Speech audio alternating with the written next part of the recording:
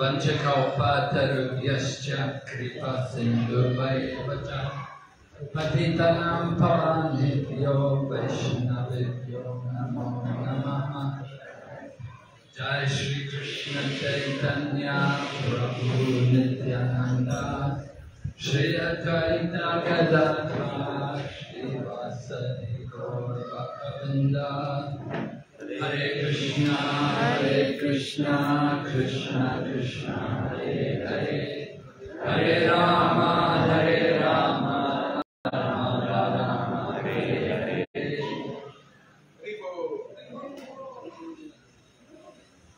Everybody happy? Stay happy. Alright, so today we're honoring His Holiness Janananda Das Goswami Maharaj. So he joined the Krishna consciousness movement, and it must have been 1972. Huh? He came to London.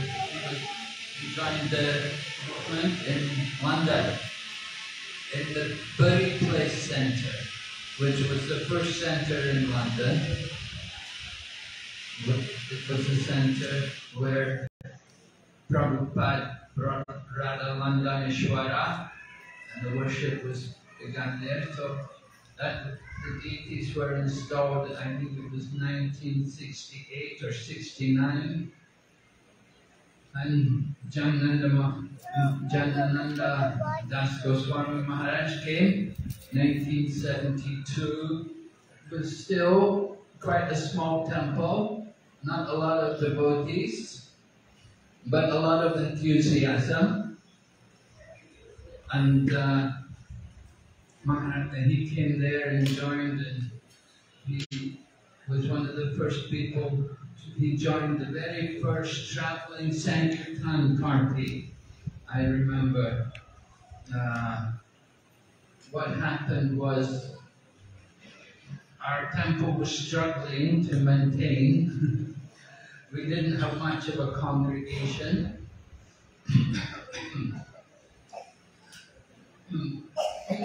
Some people were coming. Our movement was new, so people were not really trusting our movement. And we were all young people, so naturally people had doubts about our sincerity and our purpose and this. They thought, you know, how long will they keep this up? How long will they do this? So people were not giving much support at all. Our temples were maintained by book distribution. And that was true all over the world, not only in London, but all over the world. We didn't have a lot of people supporting us. We supported, the devotees themselves had to support the temples. And the method of supporting the temple was to go out and distribute books. We'd go out and do street Sankirtan, and we would also distribute, at the same time, we would distribute books. And we didn't have many books even in those days. So, try to understand the situation. We had some Back to Godhead magazines. The Back to Godhead magazine has changed over the years. Nowadays, it's much more of an in-house publication. In other words, it's published for the readers who are part of the society. But initially, the Back to Godhead magazine was much more for new people and for the general public, because we would distribute it on street Sankirtan. We would distribute it just to people who didn't know anything about the Krishna consciousness movement. So it was like an introduction to them. They would want to know about our society, what is this, what are you doing, and we would show them the Back to Godhead magazine. And the articles were mostly very basic philosophy, explaining about the regulated principles and the importance of chanting Hare Krishna. So in this way, we were supporting our temple and maintaining also the deity worship. So 1972, Prabhupada had sent one householder couple over to London, because what happened, the initial people who had gone to London, they'd gone off to India with Prabhupada. Prabhupada was forming his Sankirtan party, and he wanted to introduce Krishna consciousness to India. At that time there was no temple, nothing really in India at all. So Prabhupada took the devotees who had come to London, Prabhupada took them with him to India to preach there. And it left like one person there in London. He was left in London with a few other young devotees. So in this way, somehow the temple was going on with great difficulty. But then gradually devotees in the USA, they learned the art of Sankirtan and book distribution. And Srila Prabhupada was very enthusiastic about this. He encouraged the devotees, this is very good. You know, initially Prabhupada had told the devotees, you should all get jobs. And you get jobs in this way that we will support our temples and support our society. But some of the devotees, when they got jobs, like they got job in a cigarette factory. So Prabhupada said, no, you can't do this. Working in a cigarette factory, that's not appropriate. So sometimes people have these kind of jobs. It's not very good for our Krishna consciousness. So then somehow they got the idea, the devotees got the idea, let's do Sankirtan. And they were going out chanting, and one devotee started to collect donations. And then they realized, oh, this is very good, people give donations. And so they did it, they started to do it more and more. And they would give out literature also. So Prabhupada, when he heard about that, he encouraged, he said, oh yeah, this is very good. You can do this. And so it happened like that devotees around the world, wherever we had centers, we would do book distribution. When I joined the movement, they told me, you can give out back to Godhead, and if people give a donation, then take it. But if they don't have any money, it's all right, just give them the book anyway. Just give it to them. But then, what happened was, the devotees were not able to pay the BBT for the books. There was not enough money for paying for the books. And so Prabhupada was worried that how will we keep printing books? If you don't pay for the books, how will we ever be able to continue printing? So this is very bad. Actually, at that time we didn't have many books, as I said. We had the Krishna book, volume 1 had come out. Then after some more time, the second volume came. And the Bhagavad Gita, we didn't have our own Bhagavad Gita. There was only an abridged version of the Bhagavad Gita, which had been published by the Macmillan Publishing Company. There was a small paperback version with no Sanskrit and only very abridged purports. So Prabhupada didn't like that at all. He wanted all the purports and he wanted the Sanskrit. So later on, after some time, Macmillan did agree, because the book sold well, so Macmillan, they did publish the big Bhagavad Gita with all the purports and with the Sanskrit and everything. And then they printed it, but then after that they only printed it one time, they didn't print it again. So then we took over the printing and it became published by the BBT, although initially it had been published by Macmillan. So that took several years. It was like 1974 or 75 before we got the complete Bhagavad Gita. And Srimad Bhagavatam, there was, Prabhupada had gone to America with the first canto Bhagavatam in 3 volumes, and he printed that in New Delhi himself.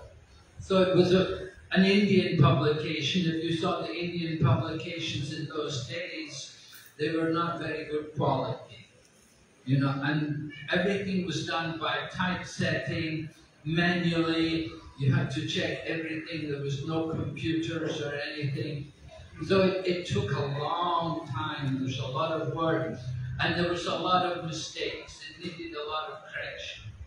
Anyway, Prabhupada got it all printed, and he took the first canto of Srimad Bhagavatam, which was in 3 volumes. He took that with him to America.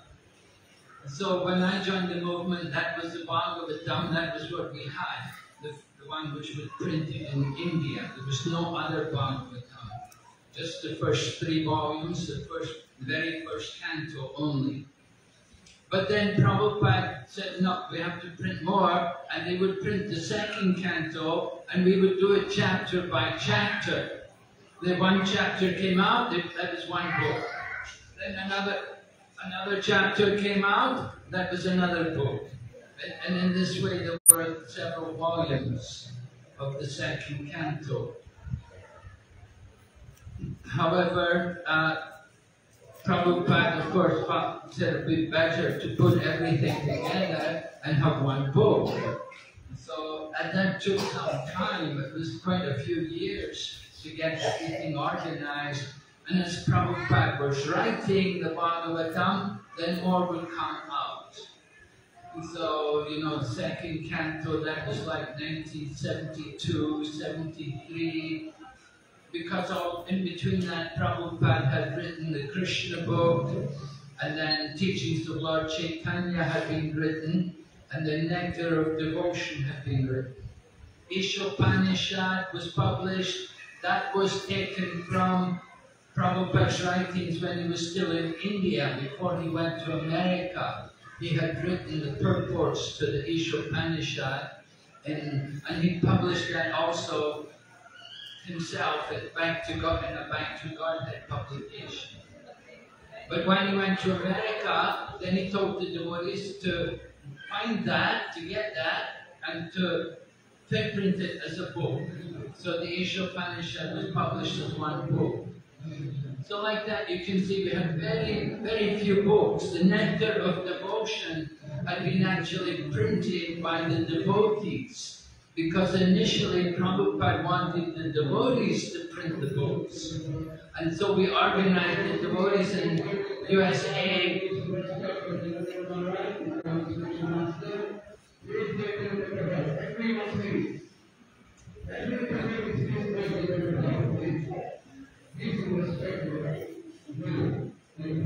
So,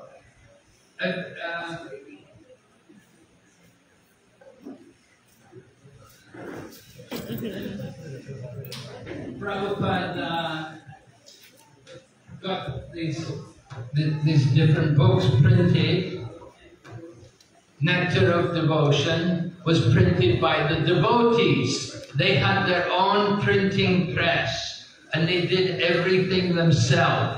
All the layout and the graphics and everything, without computers. It was all done with the very old technology. And in this way they printed the Nectar of Devotion. So you could understand the printing was not very good. But anyway, somehow they got it done. And gradually, you know, Prabhupada was writing still, but the books were not coming out. Anyway, Back to Godhead was being published, but as I said, it wasn't like it is today. It's not today. It's the in-house publication, whereas in the past it was more for general public, for new people, for people who knew nothing about our movement, that they could read Back to Godhead and find out, understand about our society. So we had these books shipped from Japan, the Bhakti Godhead had been printed in Japan. Prabhupada went to Japan personally, and he negotiated with the printers there, and they printed the Bhakti Godhead, and then they would ship them from Japan. They were shipped to America, and there were also some were shipped to the UK. So we had the Bhakti Godhead magazines there in the UK, and we had the Volume 1 Krishna book. And like that, we were distributing these books to support our movement. There was no big volume of books of Bhagavatam. There was one set only from which somehow somebody had got from Prabhupada, with what Prabhupada had brought with him to America. Somebody who came from America to London brought one set of Bhagavatam there, and that was the only copy we had. So like that, there were very less books, but we were supporting our movement by book distribution. So how to do it? So devotee came from America, and he told us how they do it in the USA. And he said, we get a vehicle and we go and travel around and go and visit everywhere. We go around. Don't just stay in the temple and wait for people to come to the temple. You have to go out and go out to the people. And if you go out in the same town every day, on the same streets, then you meet the same people every day. So it's better to go around and go out and go and visit all the different places. Because that is the mood of Lord Chaitanya Mahaprabhu. Nagar Adi Gram, right? Priti Vityachiyot Nogar Adi Gram. Chaitanya Mahaprabhu said the chanting of the holy name would be heard in every town and every village.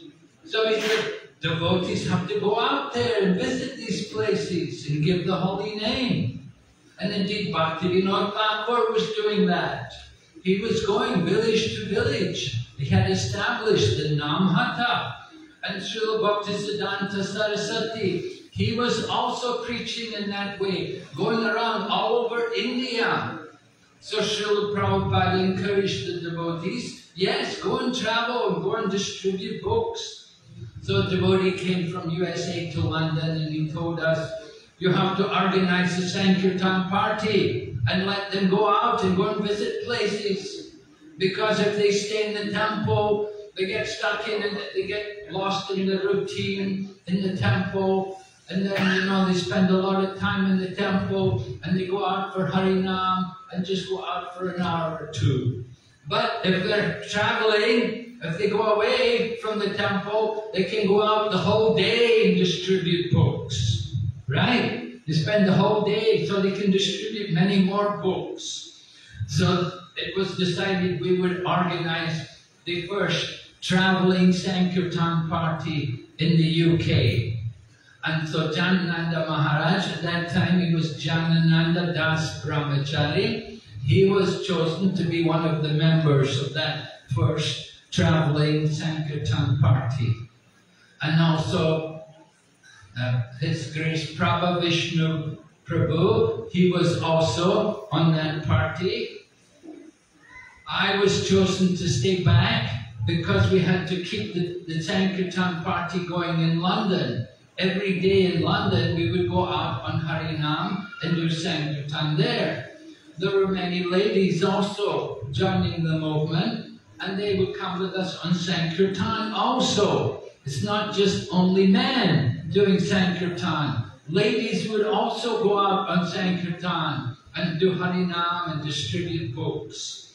So we were having, the ladies, we didn't organize traveling for them. We thought it would be a bit difficult to have the ladies, but we would let some men go first. So Janananda Maharaj, he went on the first traveling Sankirtan party with Prabhu Vishnu Prabhu and several other devotees. And they got in a van and they went out and they went to different places, and they started to do very well. They would distribute many books, and they would meet nice people, and they would also collect some funds which helped to support the temple.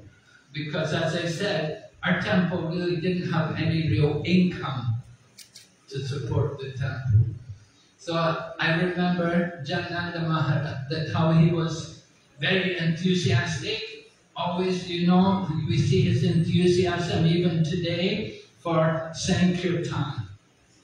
And over the years, he's kept up that enthusiasm. And that's 50 years now. So for 50 years, he's maintained the same enthusiasm for Sankirtan and book distribution.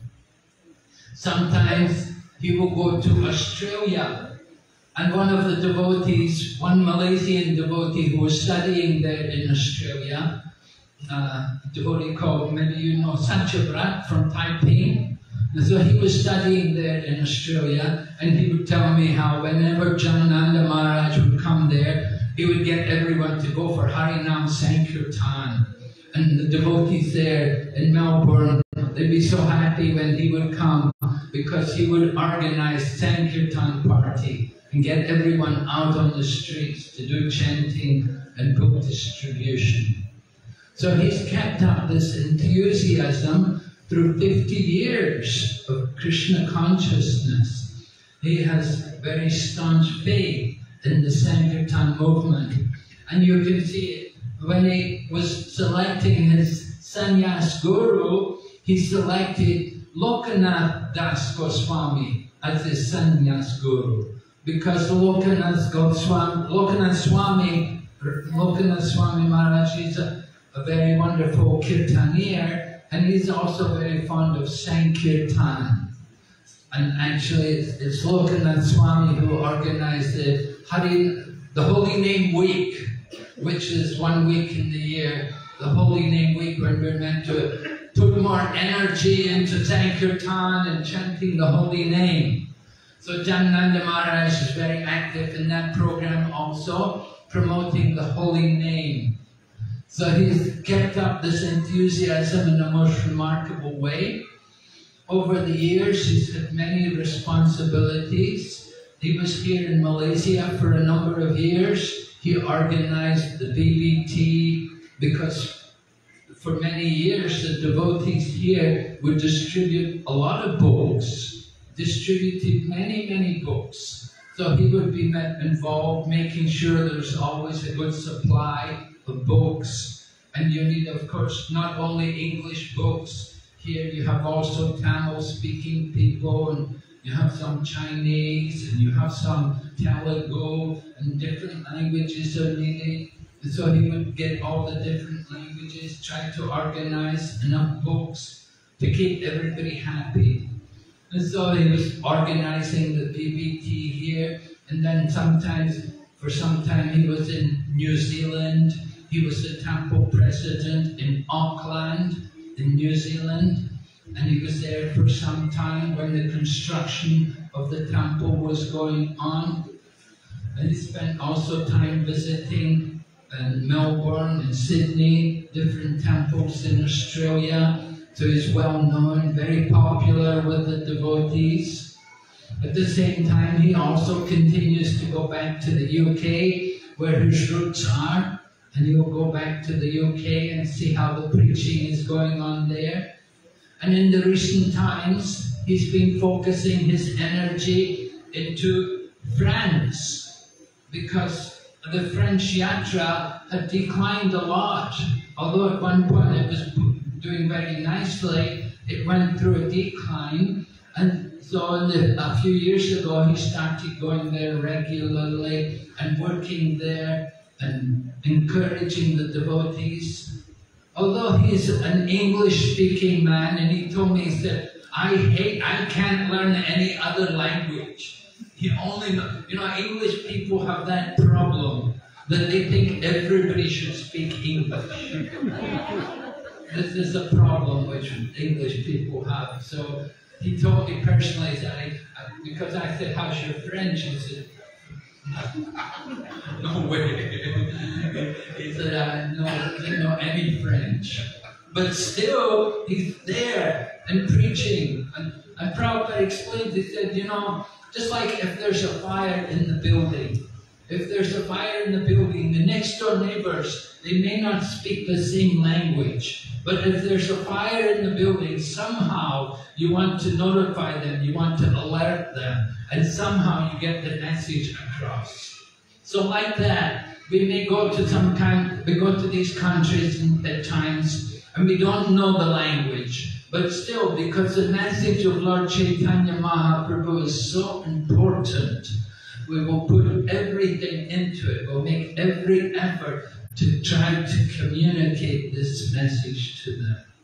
So Janananda Maharaj, you can see he's working there in France, and it's booming, it's starting to really grow. New Mayapur is going on, and more visitors are coming there, and devout people are joining, and a lot of books are being distributed. By the presence of Janananda Maharaj, they just recently reprinted the French edition of Srimad Bhagavatam. He told me, he was just here a few days ago, so I had a few words with him, and he told me, he said they had not printed it since 1985. So they were completely out of the French Bhagavatam. But he managed to push it, and you know, with a lot of difficulty, a lot of pressure. He had a lot of, it's not easy arranging these things, but somehow he managed it. And they got the Bhagavatam printed, and he told me Christmas Marathon alone, they distributed 120 sets of French Bhagavatam. So that was very good, wonderful achievement for the French Yatra, and it's going on very nicely. Young men, young people are joining, and regular Sankirtan is going on, and books are being distributed. And the temples are beginning to get out of debt, and the temples are, you know, they're establishing the deity worship, keeping the deity worship standards up. So it's difficult, you know, you get like the New Mayapur, which is the property which they own in France. It's a big land. It's an old building. It used to be a chateau. Chateau means like castle, you see. And, you know, when you have these old buildings, they take a lot to maintain. And I know also in London, Bhakti Manor, they have a lot of maintenance because it's an old building. And you cannot just redesign the whole place. There's so many rules and laws, what you can do and what you can't do. And in Europe, you have to follow the law. You know, in India, it's a different thing. You can argue, you can go to court, you can do so many things. You know, in India, people they don't care about laws. But in Europe, in France, in England, and Switzerland, these places, they're so strict. You have to follow the system they've got. You have to follow their rules, their regulations. Just like at Bhaktivedanta Manor, it's an old house, and they have these stainless, they have these old gutterings, you know. Bhaktivedanta Manor, there's no PVC, because when that place was built, nothing was in PVC, so it's all like galvanized steel. So they have to get, somehow they have to get the same kind of material to put the same gutterings in. So it's very expensive, very difficult. And similarly also New Mayapur, they have different things, fire regulations, and you have to arrange this, you have to do that. So many problems, but you have to work with the authorities. So Janananda Maharaj's presence there is very important, and it's helped a lot that the devotees have become enthusiastic, and more people joining, and more people also coming to visit there, and also the temple is beginning to become nicely established. So you can see his presence had a wonderful effect there. And of course now, he came from France, he came through Malaysia just for a day, he's gone off to Sydney, he's having his Vyasa Puja there today, and he has a number of disciples, a number of people who are very devoted to him there, and that's why he's gone there for his Vyasa Puja. And later on, and probably in April, we'll be coming back here to see all of you. So we're very grateful to him for his wonderful efforts and his dedication to Srila Prabhupada and the Krishna consciousness movement. His Holiness Janananda Das Goswami Maharaj ki Jai, Srila Prabhupada ki Jai. His Holiness Narasimha Maharaj ki Jai. Thank you so much, Maharaj, for your wonderful talk on Guru Maharaj. So now, without further ado, I would like to invite Guru Maharaj's disciple,